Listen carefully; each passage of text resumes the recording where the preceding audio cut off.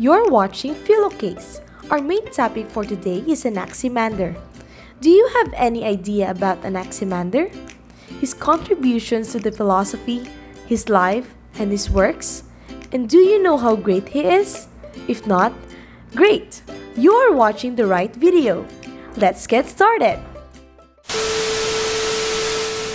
Anaximander of Miletus. A lot of people say that he is one of the greatest minds that ever lived.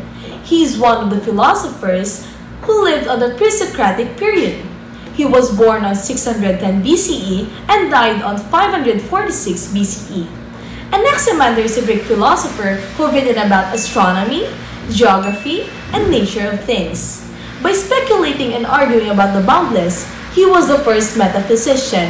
By drawing the first map, he was the first geographer. He invented a gnomon, a show-casting rod, which demonstrates equinoxes and solstices, and perhaps the hours of the day. Imagine how great his mind works. He has thought a lot of things while I can't even solve a simple math problem. Anaximander is a pupil to Thales, who is also from Miletus, who argued about water as his principle. And for that, Anaximander opposed that view. He changed how people think and view about the world.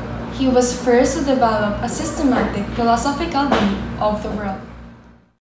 Anaximander believed that the earth is like a cylinder, whose thickness is 3 times of its diameter. He further said that we live at the top of it. He considered that the earth isn't resting or supported by anything, but it is floating because it is equidistant from all other things. By that, he has been led to a thinking that the sun and moon doesn't appear and reappear, but things move in a circular motion around the earth. This idea supported that the earth floats in an open space. If it is not supported by something, then it can move in circles. He also made an idea that the heavenly bodies are spaced at varying distances. To sum it all up, Anaximander invented the idea of space. He has thought something about human. He based it on what Thales said, that everything is fundamentally made of water, and used it to explain the origin of humans. Anaximander considered that from warm-up water and earth emerge are either fish or entirely fish-like animals. Inside these animals, men took form and embryos were held prisoners until puberty. Only then, after these animals burst open, men and women come out, now able to feed themselves. Therefore, meet your ancestor. What he thought was similar to the evolution of monkey to human. He invented a proto-evolutionary human and anthropology around 500 BC. What a thoughtful Anaximander. Thales wanted to find the origin, the beginning, or the first cause, which led him to conclude that it is water. Anaximander agreed to Thales, but he was not fully satisfied about his teacher's idea. Normal elements like water contains properties that oppose the properties of other elements. So, how come all things come from the same thing? How can opposite things can even explain by a single thing? So his answer to this problem is apeiron. Apeiron means the boundless or the infinite. This is his main philosophy.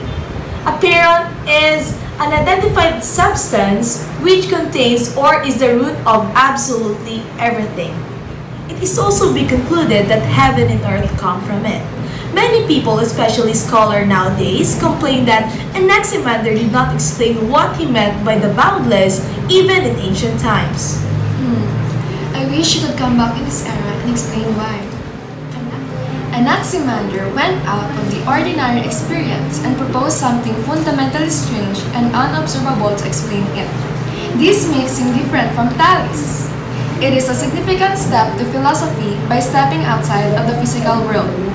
Apeiron becomes a precursor of the ancient idea about God, the unmoved mover of all the things.